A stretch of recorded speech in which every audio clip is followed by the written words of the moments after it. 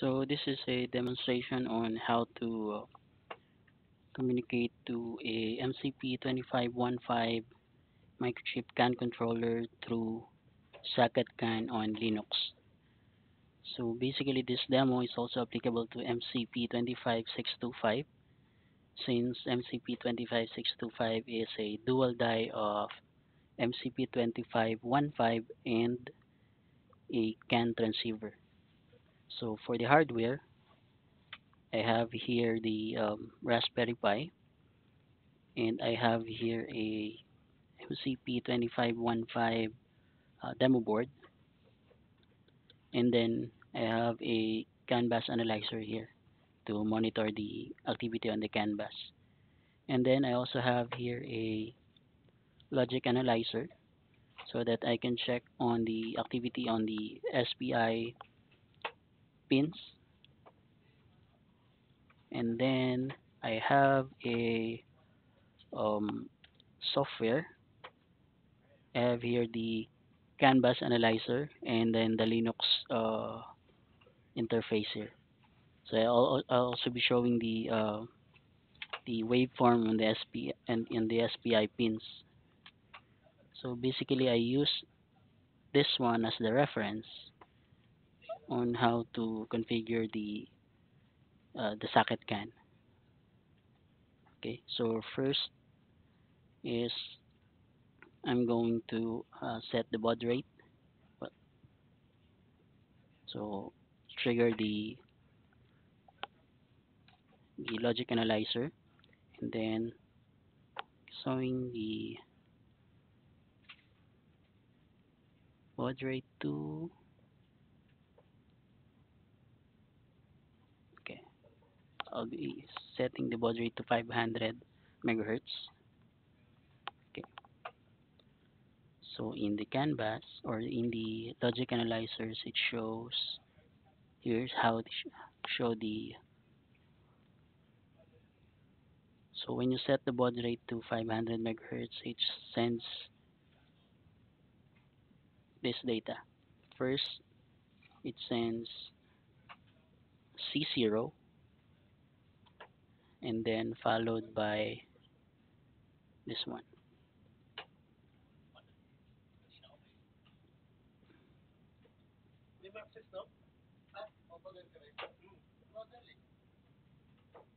Okay.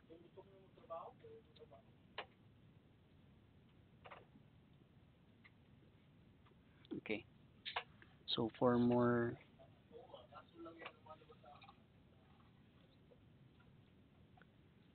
so here it is. Okay. And then after setting up the baud rate of the canvas to 500 megahertz, it's now time to send message on the canvas. Okay. So first, I'm going to use the can send.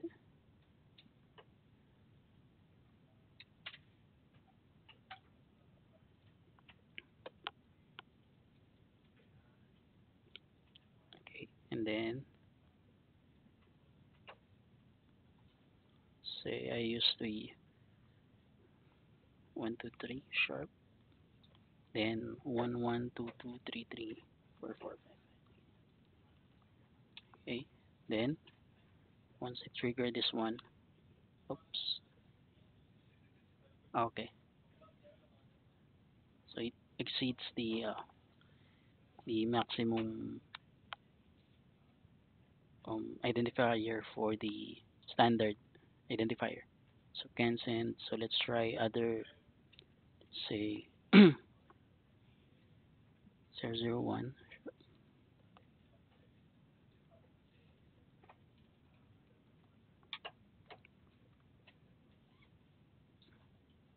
Oops.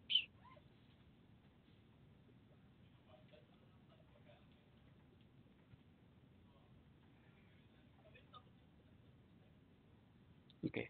So let's try this one. Okay.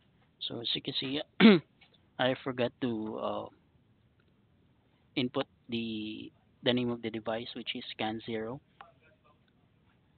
So I send the identifier 1 with this data. So as you can see in the canvas analyzer, so we're able to see detect the 11222233 and so on. Okay, and in the SPI pins, here's the data. There's several data that has been sent to the SPI. So first is this.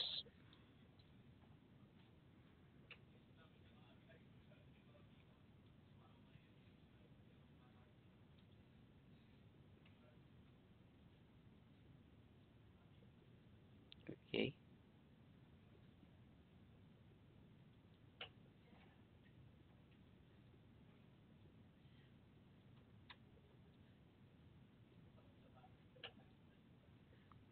okay.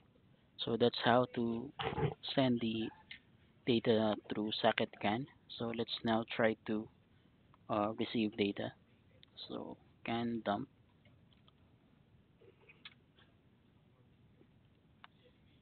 can 0. Okay, I will now be sending data to, so let's say 1 1, and data length would be 8. Let's say A8.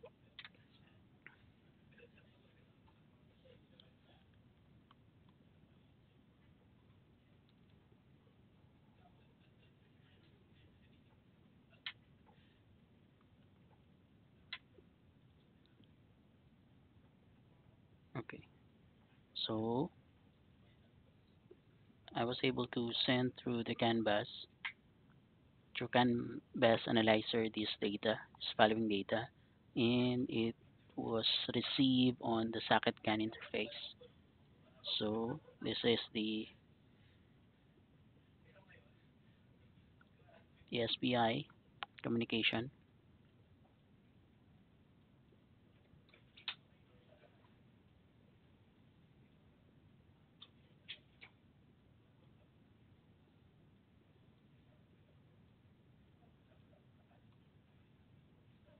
here.